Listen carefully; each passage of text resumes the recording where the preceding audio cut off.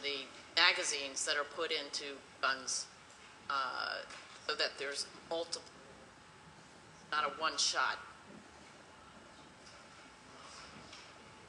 So it's Number. I can get you the specifics if you're going to go through that. No, I just. But it's the multiple rounds of, when put a clip in and 8 or more rounds at it. Right, no, that is my question actually. 6 okay, but 8's not okay. 1 okay. Yeah, none. So no guns are okay. A single shotgun or pistol, whatever, is, in my perspective, if I can say, if you need an assault weapon that multiple rounds out, go hunting or something like that, you're a bad shot and you probably first place. But so it's the multiple rounds that this. So anything more than 1. High capacity, probably more than a dozen. I don't know the number of rounds in a chamber, but if you really look at the now therefore be it resolved. By the way, that issue varies by gun. Right.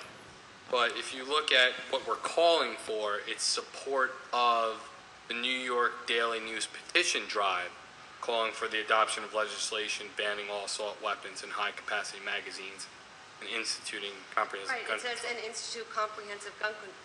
I'm not understanding. Well, it's defined. It's defined by the New York Daily News' petition. Right. Is what Councilman's saying. Well, no, it says 34 Americans are killed every day by firearms. Total killed in just 6 months is equal to American combat deaths over the entire length of the Iraq and Afghanistan war. After the tragic murder of 20 children and 6 adults at Sandy Hook Elementary School, we call on Congress to immediately ban all assault weapons and high-capacity magazines and institute comprehensive gun control. I'm asking comprehensive. My suspicion is, and correct me if I'm wrong, is that by comprehensive gun control, you mean including, but just what is it within the 4 corners of this resolution with respect to the substance, right? I mean, otherwise it's having a hard time. You're referring to the substance of the resolution, right? Meaning exact the assault weapons and high capacity magazines. That's what you mean by comprehensive gun control, right? Otherwise it's vague. It can be say anything. Right. So this. I think it's a reference to specific. On comprehensive gun control, which means a ban on all assault weapons and high. That's fine by me. I have no problem with that. And I have no problem going on record saying that. We all stood at this dais and said, let's show our support for the events that took place. Let's get something on this dais. This is what's here.